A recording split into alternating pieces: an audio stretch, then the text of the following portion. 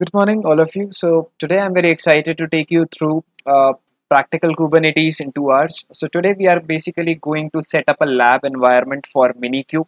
So Minikube is nothing but a single node Kubernetes environment, which is very good if you really want to practice in your local environment. So before you really move to EKS in AWS or GKE in GCP, so you can see, my environment. I'm basically making the use of AWS EC2 instance.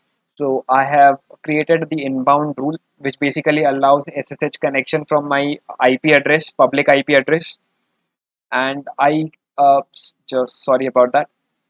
So you can also see that I am basically using the instance type, which is nothing but T2X large, so which has got 16 GB of memory and 4 virtual CPUs. And you can also see I am using Ubuntu 20.04, and I am basically using storage, which is nothing but 50 GB, 50 GB for my EBS, general purpose EBS. Then we are going to look at certain other dependencies like Minikube binaries, kubectl, and we'll be making the use of Docker as a runtime. And if you guys are interested, I will also be demonstrating how you basically make the use of a VS Code as one of the IDE environment if you really if you are really establishing an SSH connection to your Ubuntu machine, which is there on the AWS, right?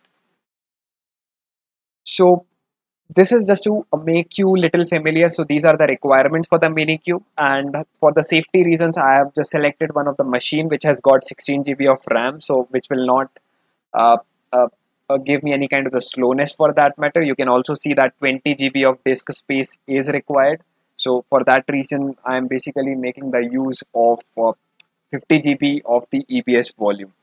And the runtime environment, you can pretty much use any of the runtime environments, but I am basically making the use of Docker as a runtime. So without any delay, let me, so for example, this is my notepad file, and I will be following a series of these steps. And uh, so I would also be asking you to, follow along with me. So I have already established my SSH connection to my local machine. So the first command which I'm going to do is, so I'm just trying to update. So it will take a second.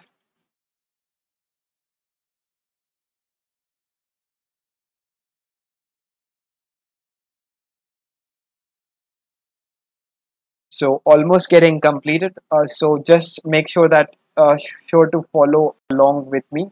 So now I will again be running this particular command. So it will take a little bit of the time.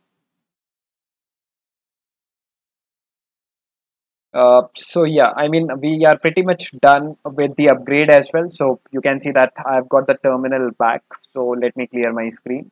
And if I again go back to my, so you can see that if you are using the Ubuntu as a machine, it most probably you will have these kind of the dependencies installed already. Like we are looking at curl, we are also looking at apt-transport-https. So anyways, I will run this particular command. Just give me a sec. Again, I will be pasting these. So you can see that this particular package is already installed and already in the latest version. So that is taken care of. So again, I move back to my notepad file. So it's very important, if you install this particular package, or without that, you might come across an error, So let me do that. So it should take a second. Let me clear my screen. Let me move on. So as I suggested that I will be basically making the use of Docker as a runtime. So let me do that. So I will be making the use of the convenience script. So I have downloaded my Docker file. So you can see that I have downloaded this script. So I will be executing that particular script in the next. So let me execute this particular script. So it should take a second.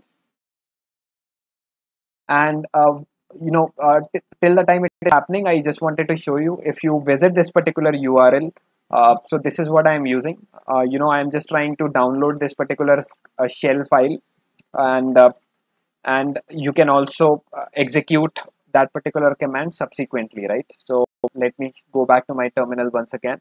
So it should take 30 seconds or so. So yeah, you can see that now the Docker is already installed, and but however I am getting permission denied. So let's try to fix that.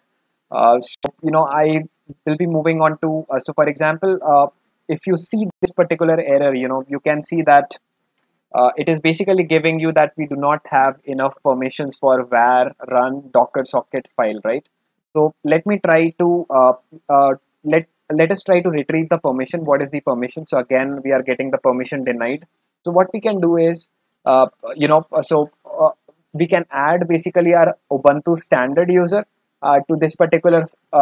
We can basically grant execute level of the permissions, or we can add Docker.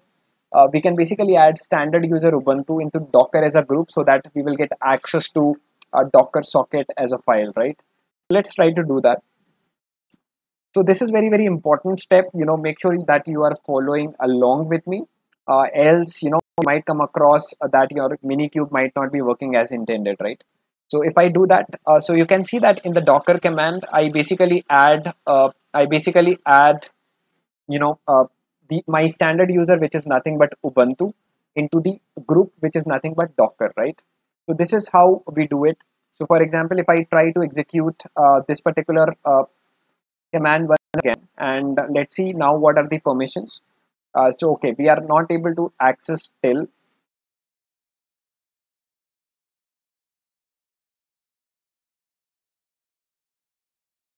However, it has already fixed an issue. If we are trying to run the command docker version, uh, it is not basically giving any kind of a warning or permission denied error or something, right? So this is what so our intention is basically to add our standard user into Docker as a group, so which we have already done it. Just make sure that you follow this particular step, else you will come across some kind of the issue later, right?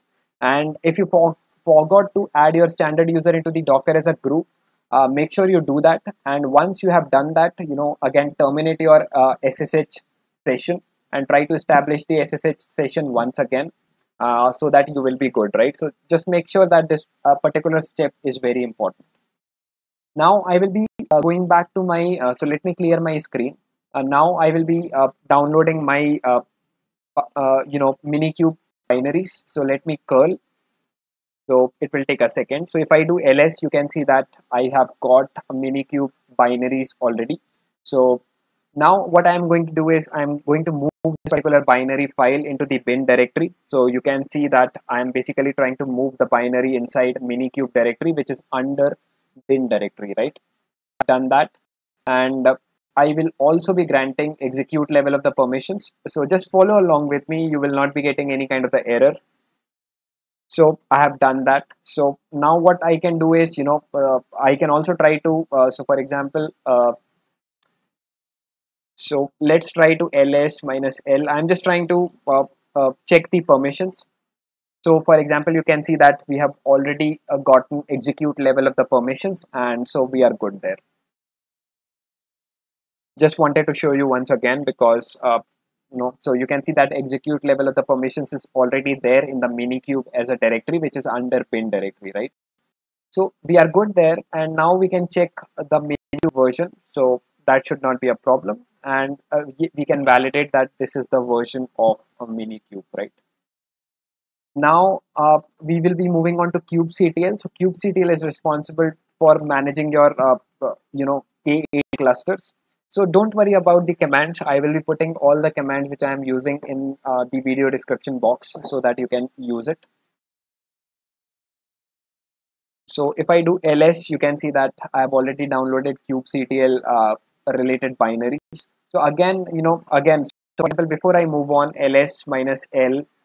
So again, you can see that for kubectl, we do not have execute level of the permissions.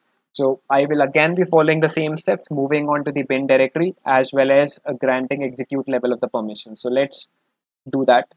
So let me copy the command and paste it. So we have done that. I will clear my screen. And now I am basically granting execute level of the permission to this kubectl directory, right? So I can again do ls minus l for this particular directory, whether we have got execute level of permission or not. But however, it is not. So let us do that. I think it's better, right?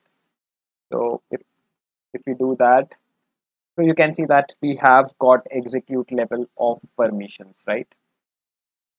So we are pretty much done with what we really wanted to.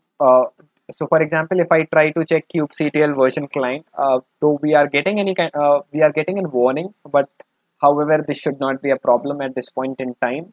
You can see the version. So let me clear my screen. So now what I can do is now we are pretty much done with all the dependencies. We can basically try to start our Minikube cluster. So it will take some time, and so before it does that, I will just pause a video for a bit. So if I go back to my terminal once again, you can see that we have successfully provisioned or configured Minikube setup. So I think we are good now. So if I clear my screen, if I try to check the Minikube status, so you can see that type is control plane, host is running, kubelet is running, API server is also running, and kubeconfig is also configured, right? So I think we have successfully done it, and I just wanted to show you the one last command. So if we do that, you can see that what is the IP address that is basically assigned or allocated to your your node. So you can see that 192.168 something is the IP address that is basically assigned to your node. And what you can also do is Minikube IP, right? So if you do that again, you will be getting the same thing. So we are pretty much done what we really want to cover in this particular video. And just, I would be very much excited to share the practical Kubernetes in 2 hours, and where we'll be looking at all the, all the agenda of what we have had. So for example, if I go here, so this is what we are looking at really in our playlist, practical Kubernetes in 2 hours. So we are pretty much done with the very first step. So we have the lab setup done. We have a Minikube single node K8 cluster already running.